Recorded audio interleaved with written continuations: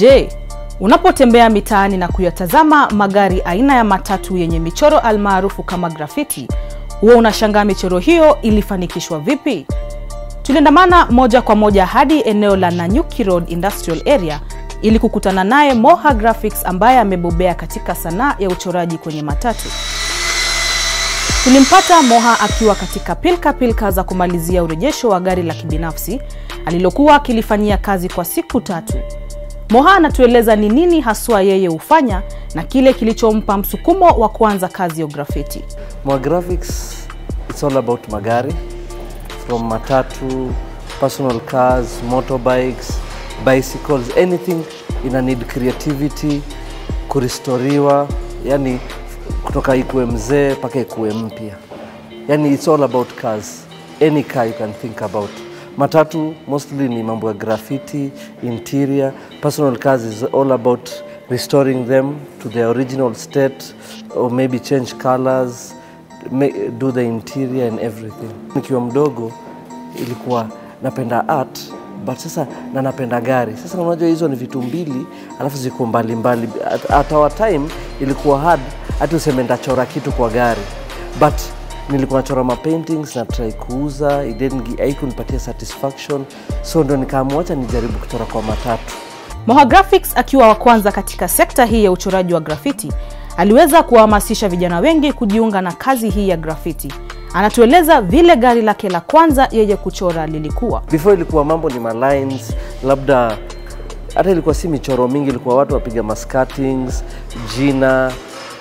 Okay, ndio mimi sana nikakuja nikalipia hiyo aspect ya kuweka, unaona kama sai effect kwa rangi, unaweka effect alafu tena unachora majina, just free hand and everything comes to real. Ile matatu ya kwanza nilifanya ilikuwa kali, ilikuwa inaitwa farm. Lakini zile zingine zilikuwa unafanya unatolewa mbio kwa garage. Nikakuwa nachora, watu wanashangaa hizi ni nini mtu anafanya. Pole pole ikaanza kushika, watu wakaanza kupenda, people wakaanza kucopy. Paka ikakosa mwisho imekuja imekuwa culture, saying everyone is doing it. 90% of the people wanafanya, most of them mimi ndio nimewafundisha, wengine mimi ndio nimeinspire wafanye what they are doing. Tulitaka sana kujua kwa muda gani MOHA huchukua anapotengeneza na kuchora gari. Okay, matatu depends. Matatu sometimes inaweza chukua hata mwezi because they are the small details. Unapata, but kuna zile normal inaweza chukua like a week, just normal paint na graffiti bas. Gari ndogo takes 4 to 5 days. Yeah. MOHA GRAFIX anatuelekeza katika uchakato wa kurejesha gari. Process ya complete gari inaanzaga kitu ya kwanza. Bodywork, gari inanyoroshwa, inapigwa rangi, inachorwa. Alafu sasa tunaingia kwa interior, viti inatengenezwa. Viti kisha tengenezwa kuna roof, alafu sasa inakuja music, alafu installation za miguu, side step, hivyo. Mwaka wa 2018, sheria mpya ilipitishwa kuwa magari yote ya umma yatolewe michoro. Hii ilipelekea wenye matatu kugoma. Je, sheria hii imeathiri vipi kazi ya MOHA GRAFIX? Hata paka sasa unaona inatu affect kwa sababu saizi at the moment sasa watu wanaogopa kutengeneza matatu because people invest a lot of money in matatus. At the end of the day zinatolewa. Kama kuna wakati sasa gari ulikuwa ni kama taa nini, mtu una spend like 50-60,000 on the lights, alafu kesho karao anakuja nazifuta nazitoa. Kuna watu tofauti ulimwenguni. Kuna wale ambao wanapenda vitu venye miundo ya hali ya juu kama vile Gucci na wanaweza lipia maelfu ya pesa ili kuvipata. MOHA anatueleza wanaopenda magari wanatumia mamilioni katika usanifu na urejesho ya magari. Pesa mingi ni karibu mita. Mtu ananunua tu vitu, tukikuja kupiga hesabu tunaona yeye ameenda hapa ametumia almost hata 1 million. Yeah. Wacha hata matatu, hata gari ndogo. Unapata mtu anaweka rims peke yake ni 100k. Ukija kwa interior ni like 50k. Ukija tena kwa music, mtu anaweka music ya 150. Paint tunapiga rangi expensive. Ina depend na mtu ile kitu unataka. Unaona? Unapofanikiwa maishani, unapaswa kuwa mnyenyekevu ili Mwenyezi Mungu akuongezee.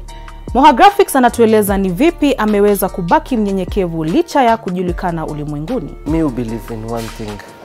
Kesho mimi nitakufa, nitazikwa. Same na chokora, same na billionaire.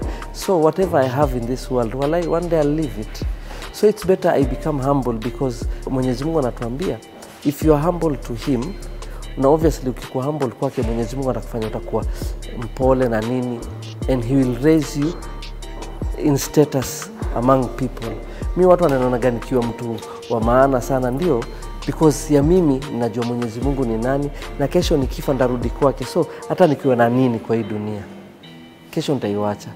Hiyo ndio kitu nafanya watu wanakuwa na pride na nini, because mtu anapeleka gari ya nguvu kama hiyo, anaona yeye amefika, lakini kesho anakufa anazikwa same. Watu wanalia for 1 hour, after 3 hours watu wanaenda kwa matanga. Unaona vile watu wanakula wakicheka, wamemsahau. So hiyo ndio kitu nafanyaga mimi naogopa kumuudhi Mwenyezi Mungu, because whatever yeye amenipa, wala hakuna mtu anaweza nipa. Amenipatia 2 hands which can work equally the same. Mgaga na upwa hali walimkavu, ndiposa MOHA GRAFIX akajitosa katika kazi ya graffiti licha ya kuwa na changamoto mbalimbali. Reason ya hiyo is because wala mimi nikiwa young, no one wanted me around them. No one wanted to teach me anything. Tulikuwa nenda mahali unaangalia hivi unatolewa mbio. So mimi nilisema mimi I'll do it opposite. Na roho ya utu ambayo MOHA anayo, ameweza kuwakuza vijana wengi katika sekta hii ya graffiti. Mtu akuja kwangu anataka kujua, I'll teach him. Because mimi sipendi vijana wakae mtaani, because wakiwa idol, that's where unajua kijana akili yake inakuwa inakimbia gambio, anafikiria gacha nifanye hiyo, alafu pia groups inakupoteza. So mimi nataka vijana wakae hapa, wa learn skills. Kesho nikiwa mzee watasema gaule mzee alitufundisha, na ndio nakula. Unajua, na pia napata blessing, because kitu nilipewa na Mungu bure. Mbona niikazie? Si niwafundishe. Je, ungependa kuanza biashara yako ama kutumia talanta yako katika kujinufaisha kimaisha? Haya basi, tega sikio ili upate mawaidha kutoka kwa MOHA GRAFIX. Kitu ya kwanza akuwe na knowledge na kitu anataka kufanya. Usiingie in any business blindly, because mimi naweza sema I made mistakes when I started, because I just started. Lazima ukue na knowledge, at least ukue na a bit of experience before you start it, ndio at least utaweza kujua challenges and how to overcome them. Because mimi nilianza, challenges came, I almost gave up, but I used to pray a lot, na Mwenyezi Mungu akanipitisha through. But mtu mwingine anaweza taka kuanza life, say it's harder than how it was for us before. Sasa lazima ukue na knowledge, have something to start your business. Just don't start with nothing, look for something to start with, because always capital nilikuja baadaye nimekuja kujua capital is very important in any kind of business. At least kitu utalai on maybe when things become hard.